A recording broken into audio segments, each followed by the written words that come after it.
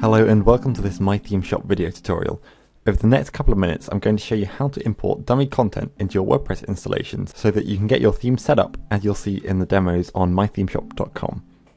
We have dummy content available for all of our themes, and the process is the same regardless of which theme you're using. So here you just need to follow along and, where appropriate, choose your theme. So first we need to head to the My Theme Shop members area, which you'll find at mythemeshop.com/go/member. And you'll see once you're logged in you can access downloads for all of your themes. Here you can also download the dummy content for your themes.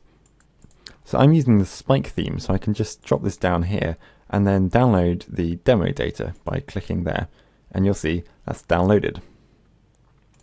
If I open up this zip file, then I can see that if I unzip it there, then inside the folder is the dummy data in an .xml file, a readme file, and the settings for the options panel, which you can import later on. So if I just open up this readme file, then we can see it has some information on how to use this dummy content and how to get it all set up. I'll leave you to read this in your own time though, because we're going to cover all of this in this tutorial. Okay, so now we're ready to go, and let's head to your WordPress dashboard. And you can see I'm running the Spike theme, and I've already got the theme activated. It's very important that you've got your theme activated before you do anything. Also make note that you don't want to have any content on your site if you're using the dummy content, because then you'll have the dummy content plus your normal content, and you don't want to get the two mixed up. So here I have a blank WordPress installation with no content on it and the Spike theme running. So now I'm ready to go. I'm going to hover over Tools and then Import. You then want to click on WordPress because we have WordPress content, and this will prompt you to install a quick plugin that will allow you to import the content. So just hit Install Now, and then WordPress will handle that, and then click Activate Plugin and Run Importer. You're now ready to go, and you want to upload the XML file. So you want to hit Choose File, and then find the unzipped folder you just had. So I have mine here, and then double click on dummy data.xml, and then you want to upload and import that. You'll now be asked whether you want to create a new user or map content onto an existing user. Here I'm going to just map this onto an existing user. You also want to make sure you tick download and import file attachments, which will make sure all the images display.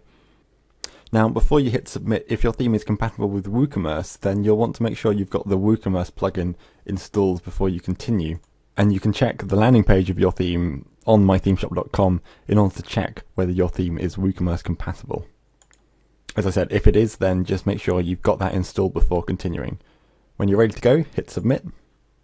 This is now going to take some time whilst WordPress runs the script, which will import all the content and import all the images. And whilst this is running, to check progress, you can open the media uploader in a new tab. Very important, it's in a new tab. And you'll be able to see from what's displaying here what progress you're making. So I had 0 images in my media library, and there are now 47. So I can see that it's doing something and it's making good progress. And it's just a case of waiting this out. WordPress's content importing tool does take up a lot of resources, and you just need to wait it out. But if it does fail, then you just need to repeat the process. If it fails repeatedly, check for any conflicting plugins, so disable any plugins you've got running. And if your site simply can't manage it, then that's a limitation with your host, and you'll want to check the members area for recommended hosts. Okay, so now I can see the import is finished, and where it says have fun, just click on that. That'll take me to my main dashboard, and if I just go to my live site now, then I can see that I have all this dummy content imported, and everything's showing up as it should do. So with the content uploader, it's just a case of waiting out, running the script again if you run into any problems, and checking for conflicting plugins if it fails repeatedly. And if your host simply can't manage it, then you may want to consider getting a different WordPress host.